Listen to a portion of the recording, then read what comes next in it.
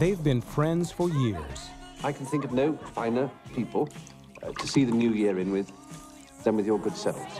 I see them once every century. What's all this, then? It's called the pot belly, Andrew. We have those in England, along with culture.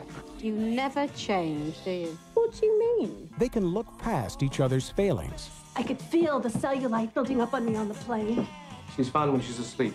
I heard that! Thank you, darling. They can forgive each other's mistakes. You are stuck in a recurring pattern. You know those mice that go around on those little wheels? Imagine one wearing a tight leather skirt. We can't all have our lives figured out as well as you do. And they can admit their secret passions. Peter, fill me with your little babies. Oh, my God! But can they survive a weekend in the same house together? Peter's never been very interested in women. You slept with Sarah.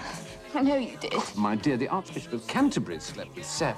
Remember how in love you were with Andrew here? Is there anyone else down there you used to sleep with? This is ruining our marriage. I don't think so. Well, congratulate me. I seem to have turned Andrew back into an alcoholic, Maggie into an erotomaniac, Sarah into a nun. You make Mother Teresa look like a hooker. It's not going exactly as I planned. Get to know Peter and his friends as they get to know each other Actually, I no longer sleep with men or women. all over again. If I did, I promise you, you'd be right up there on my wish list, together with Michelle Pfeiffer and River Phoenix. Peter's friends. How long have you been married now? Almost 3 years. It's quite a long time for Hollywood, isn't it? Did you get some kind of plaque? Yes, we stayed together 5 years. I get 3 hair transplants, and she gets a new set of breasts.